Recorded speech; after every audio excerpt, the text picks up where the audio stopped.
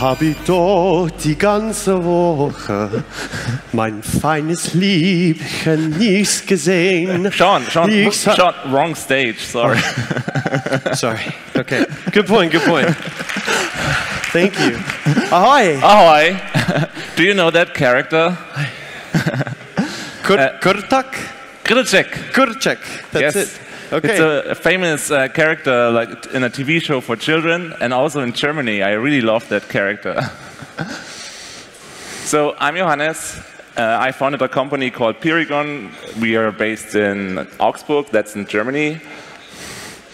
And my name is Sean Larkin. I work at Microsoft on Microsoft Edge, but you may know us as two maintainers who maintain an open source project called Webpack. Who here actually uses Webpack with a raise of hands? So everyone. Okay, cool. Just making sure. Double checking. So today we're going to talk about secret tips to improve your Webpack config. So this isn't the average deep dive on how Webpack works under the hood or the things you need to know to make your own plugins. This is even more secret. These tips to make your Webpack config perfect. So, tip number 1. Did you know that you don't even need a Webpack config to get started? It's true. So, all of the configuration you see here is actually what Webpack does by default. The entry property, output, what we resolve, how much, what the file name is, where the destination is going to be. All of this we built in under the hood, starting with Webpack 4 and up. And the goal was that you should be able to start using Webpack for the first time without ever having to worry about configuring anything. Who are we to decide, whether or not, you should get started because the barrier entry is too high. And although there are some things that we recommend you do configure or set, like production and development mode, you can still actually do these things through command line flags. You can use your development mode, production, or none, but we don't recommend that. Very, very specific scenarios. But all these can be flags. And you just have to run Webpack with a specified mode, or you can add it to the config. Okay. Write that one down. So our next tip is that you can actually use TypeScript in your Webpack config. This is a feature a lot of people don't know, and I'm really happy to show it to you. So if you want to use TypeScript in your Webpack config, the first thing you do is that you rename your Webpack config.js to Webpack config TS. Then you, of course, install the types. And you also need to install TS Node, which is necessary to execute TypeScript with Node. And then you create a variable using the webpack.configuration type. And it looks like this. And what you also need to do, since we're using ECMAScript modules, you also need to add the ES module interop flag, but you probably already have that. Almost all TypeScript configs I've seen have this flag on. It should probably be default. Yeah, we'll talk to the team. Do you know anybody at Microsoft? No. Okay, well, we'll find out. Brian, do you hear that? Okay. And the cool thing is that you get IntelliSense, so you don't need to guess the configurations anymore. Your editor will show it to you. So you're saying it'll validate your config before you even run your build? Yes, there's a mistake. Output path is not an array. It should be a string, and TypeScript will tell you that. So I never have to remember any of it. Just rely on the types. Yeah. Okay. So how does it work? It's actually a Webpack CLI feature, so it doesn't work if you use the Node Webpack API. And Webpack CLI uses a module it's called Interpret, which maintains a dictionary of file extensions and associated module loaders. So that's why it's searching for TS Node in your Node modules. And this is also the reason that why you can also use Babel to transpile your Webpack config. So if you rename your Webpack config to webpackconfig.babel.js, and you also make sure that a Babel config is in your project directory, it will also compile your Webpack config. So you're saying you could do it with CoffeeScript also? Yeah, you can if you want to. OK, OK. All right, good point. Just curious. Don't do that, please. Okay, don't do it. Don't do it. So the next tip, did you know that instead of just an object, Webpack you can return a function that returns an object. But why do we care about this so much? Let's see what it looks like. So instead of just exporting an object with a bunch of types or properties, you're instead going to have a function that returns an object. And this is super, super important. I think that every Webpack configuration should use this feature. Who has different development environments? Like everybody. You have a production mode in development, right? Of course you do.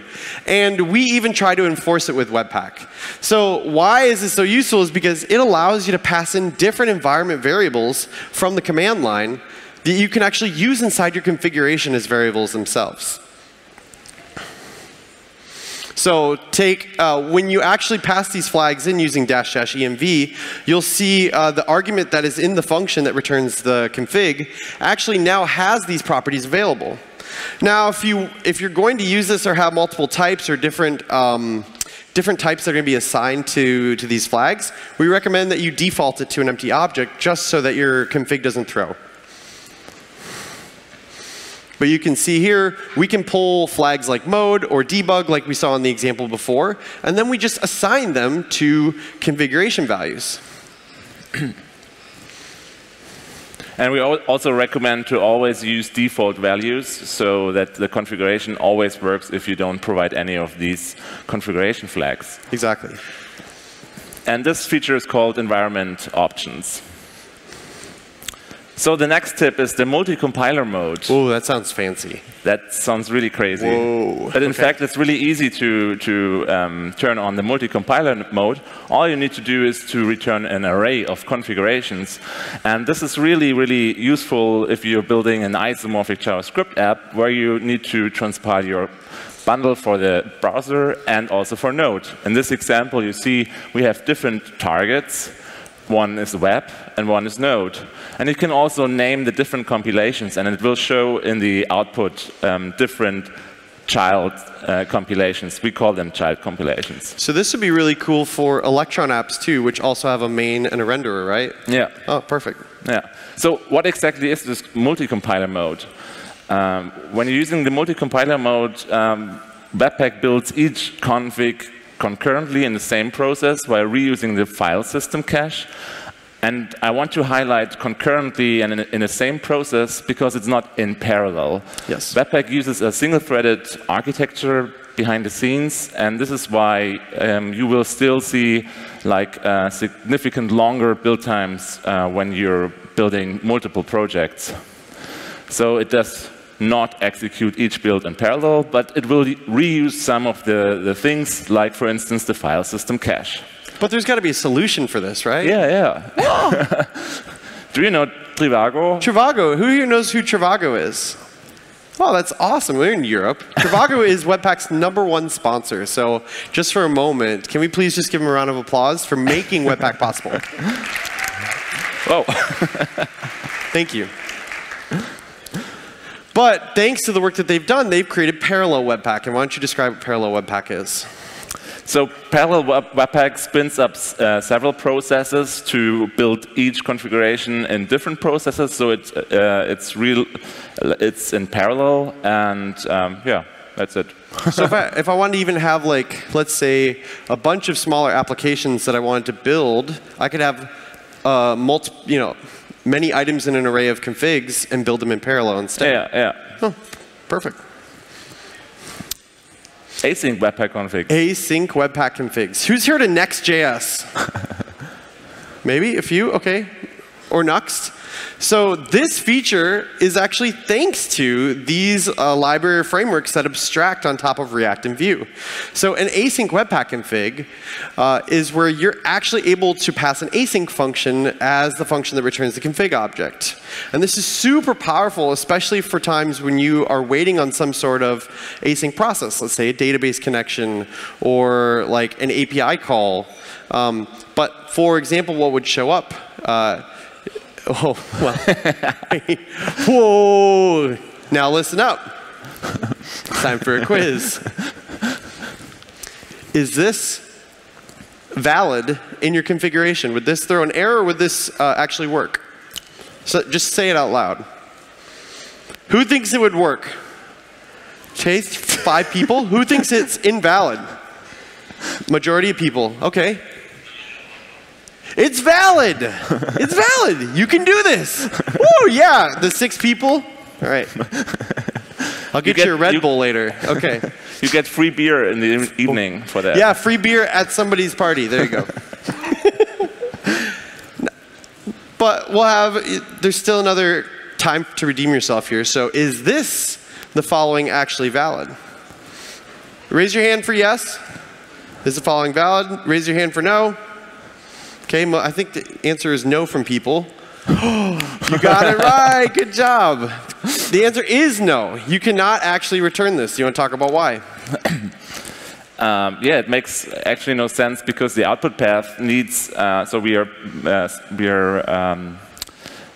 writing a lot of files, and a single stream doesn't make sense. So, yeah. Exactly.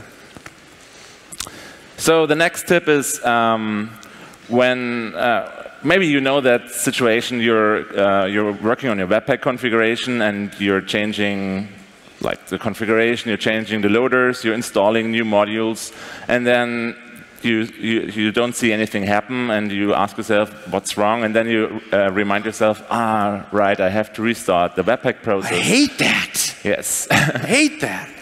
Unfortunately, like, it's not really easy because Webpack can't really like reload itself. Because the Webpack watch mode is designed for watching the source files, not the actual configuration files. But you can do that with another module. It's really popular. It's called NodeMon. And it restarts the process once some specific files have changed. So you use NodeMon --exec, and you give the command that should be executed. And you also should add a watch configuration, and you only should watch the Webpack config. Just the Webpack config, because you only want to restart that. You can also watch the package JSON if you want to restart when you install a new module. But yeah, this is important. Or lock file. Or lock files. Yeah. Yep. Oh yeah, the lock file is even better. Right, more deterministic. Yeah. So this is one tip, use NodeMon. Use NodeMon, give it a try. Let us know what you think. All right, number 7, use require.resolve. So what is the difference? Does anybody know the difference between require.resolve and its path.resolve? No? Why don't we take a look at a configuration? So oftentimes, when we are referring to different paths or files in a Webpack config, we're either going to pass an absolute path or a relative path. But Webpack is actually really conservative about throwing errors in these situations. This file may not exist on your file system yet. It may appear later, as you're doing development, and Webpack will kick in and make the assumption that you want to alias here. But let's say that you've just made a mistake, right? This is you missed a character, or you forgot to write something, and you may see a bug and you pull your hair out not realizing what it was until you came back to your config and saw it. So what we recommend you do is actually use require.resolve. What this does is it validates the existence of this path and makes sure it's valid before actually executing and being used in your Webpack configuration. The next tip is use filter.filter boolean. And this might seem like a hack if you haven't seen it before. And Sean doesn't like it, but I do like it, so I recommend you to do that. Try it out. So the idea is you have a specific configuration, and for instance, the style loader, and it's really cool to use in development, but it's not really good to use in production. So you somehow need to add a flag or like a ternary statement, a ternary expression. So what you can do is that you do this isDef &&, and then use .filter boolean to filter the array. And if you do that, .filter boolean removes all the falsy values from an array. So this is the configuration is still very readable, and but in the end, only the values that are truthy end up in the array. Will remain. And this also works, of course, with the plugins, and I think it's really useful. But in general, it's also, or one caveat you should know is that just because the Webpack configuration takes any code, doesn't mean you should put a lot of code in it. That's right. And that leads us to the next part of the question. So tip number 9, avoid logic inside your Webpack configs, especially unnecessary logic. And one of the anecdotes that I like to make is you wouldn't treat, why not hold your configuration and your build infrastructure to the same standard that you hold your everyday code that you write? So unnecessary abstractions or additional logic that doesn't need to be there. Why not use composition and modularization instead? So instead of having logic inside your configuration like this, I like to recommend that you instead compose the configurations using tools like Webpack Merge. Webpack Merge is an object assign that's friendly for Webpack configs and allows for a safe merging of things like your rules and rules loaders in addition to plugins, and respects their orders. But the too long didn't read version is, instead of having logic in a single config, have a development configuration, a production configuration, and compose them together with a base. This way, you know exactly what you need for the specific environment without having to look at a 1,000-line Webpack code or configuration. So our next tip is use module rules one-off. Who of you has heard of the one-off condition? I see one person. No, 3. Three, yes. So it's not really popular, but I think it would help a lot of Webpack configurations to avoid a specific mistake I see very often. Absolutely. So what does the one-off option do? And in order to explain that, you need to know how loaders are executed. So 3 important things to remember about loaders. The order of rules is important, of course, and loaders are executed from bottom to top and from right to left. This is sometimes people think it's unintuitive. Leaky abstraction. Leaky abstraction. And this is really important. Every rule that matches gets applied. So I would say time for a little quiz again. Don't be frightened. It's an easy quiz. So given this rules config, what loaders would be executed on a JS module in which order? BA, ABC, CBA, or none? Who says 1? 1. Okay, no 2. 1. 2. How No about 1. 3? Oh. They were listening. Nice. They listened to our talk. 3, Who okay. says none? None. None. Okay, good. Congratulations.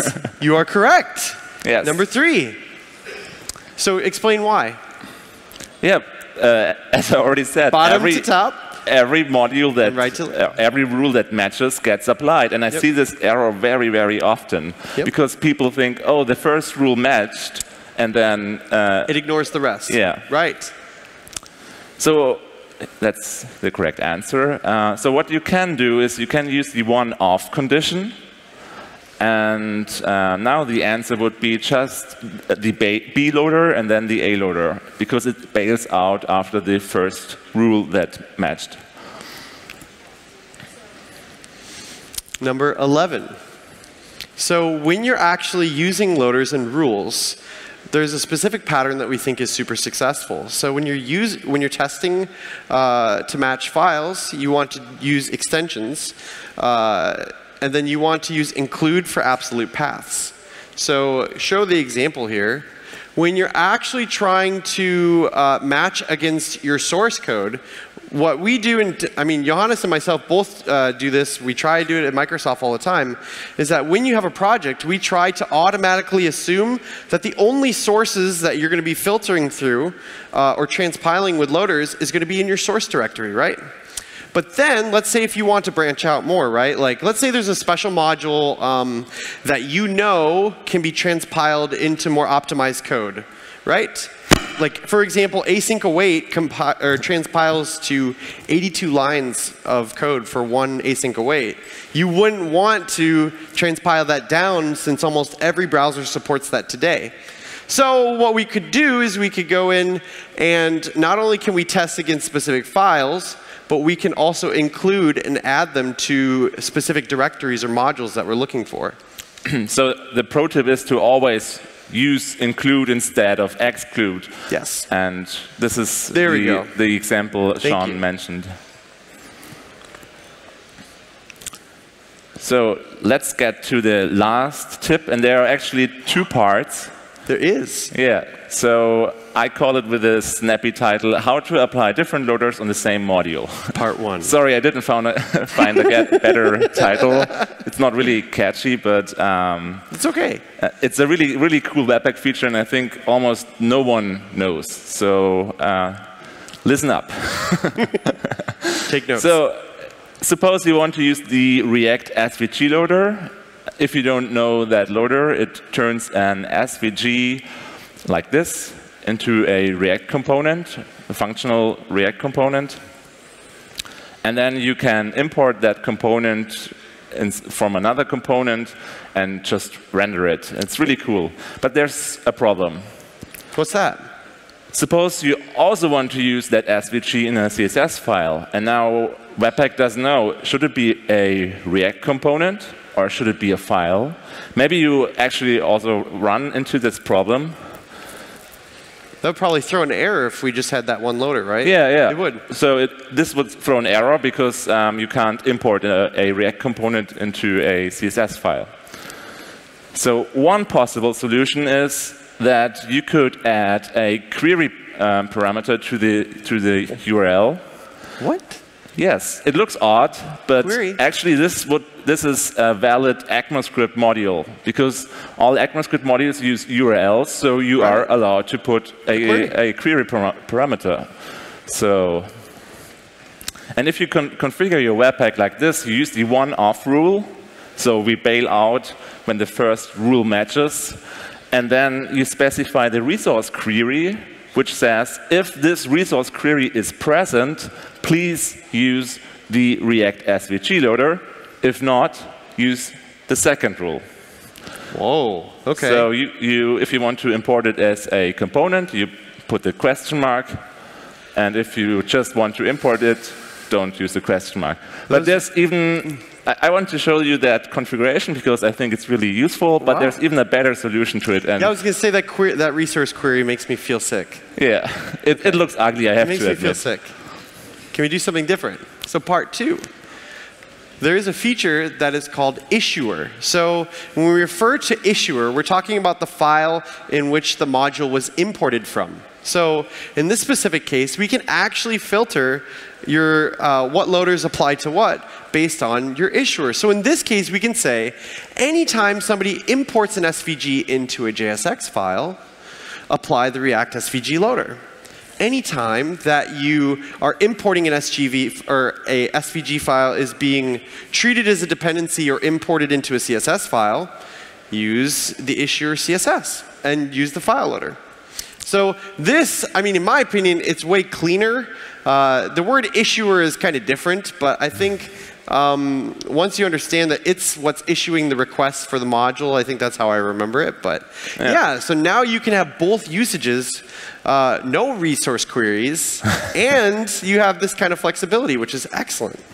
The funny thing is that you could also import a JSON file into a SAS file with that approach. You just need to turn that JSON file into valid SAS code, but it would work. So you can create rules to import one module into another and use different rules based on the file extension. Yeah, it's the new design system, JSON and SCSS.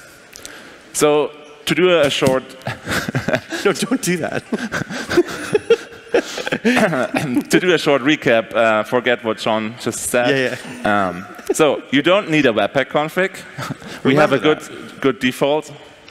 There is TypeScript support for the configuration. You can use functions as a configuration to pass in env parameters. There's multi-compiler mode. You can do async Webpack configs if you really want to go crazy. Go crazy. You can use nodemon to restart Webpack. Use require resolve for early errors. Use filter boolean. Avoid config logic. Please. Use module rules one-off. Use test for file extensions. Thank you, yes. Include for absolute paths, and always use include to make sure. Yeah, always use include. To make sure that you don't execute loaders on node modules. Yes. And if you want to apply different loaders on the same module, you can use the resource query condition and use the issuer condition. Oh. But yeah, since we have time, there's one more really exciting tip that only you guys are going to find out for the first time. And that is, everything that we just talked about today is in our documentation. But we know that you don't read the documentation, so right. It was secret for you. So it is a secret for you. And so if you ever feel nervous or overwhelmed with these tips and you want to learn more or reference them, webpack.js.org, and you can find it in our documentation.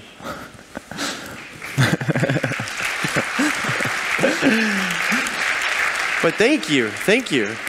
Do we have time for questions already? No, I just want to mention, if you want to look up any of these tips, you can go to that repository and you see example configurations. And yeah, thank you. And thank you very much. That was Sean Larkin and Johannes Ewald. We do have a few questions, guys, for you. Whoa. What are the biggest challenges going forward for Webpack Biggest today? challenges?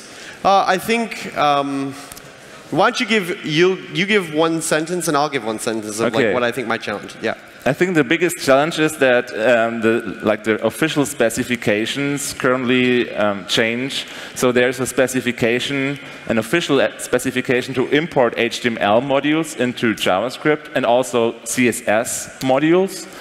And this is currently there's a lot of changing, and we want to get this right. But soon, somewhere in the future, we will support native HTML and CSS modules. Exactly, right. One of Webpack's goals is that you could maybe not use a bundler during your development environment, and the code that you wrote still works, right?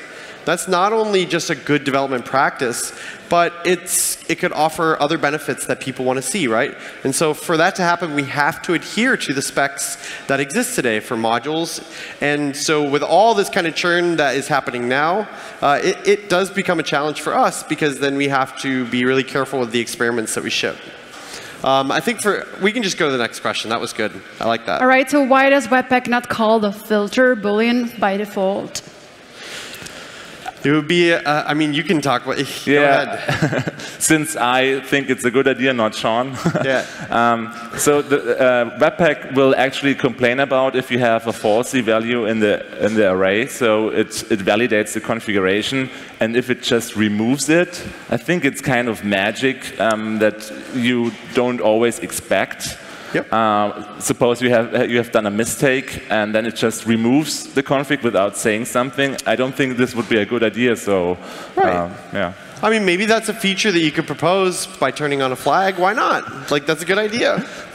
The next question is for you. Yeah. Next question is final mind kind of question. How can I have a hair as beautiful as Sean's? Just grow it out. Grow it out. Just grow it out, and brush it once a day, and you'll be good.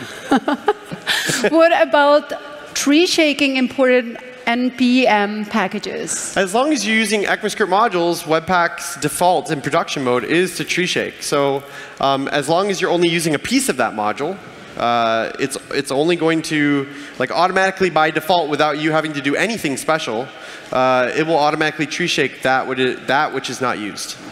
You should mention that the problem is that library authors on NPM need to do something specific. Oh, true. They need to add a special flag in the package JSON, a side effect false flag, because the problem is if the author doesn't opt in, like if the author doesn't tell us that it's side effect free, we can't tree shake because we would remove code. And, correct. Yeah. Yeah.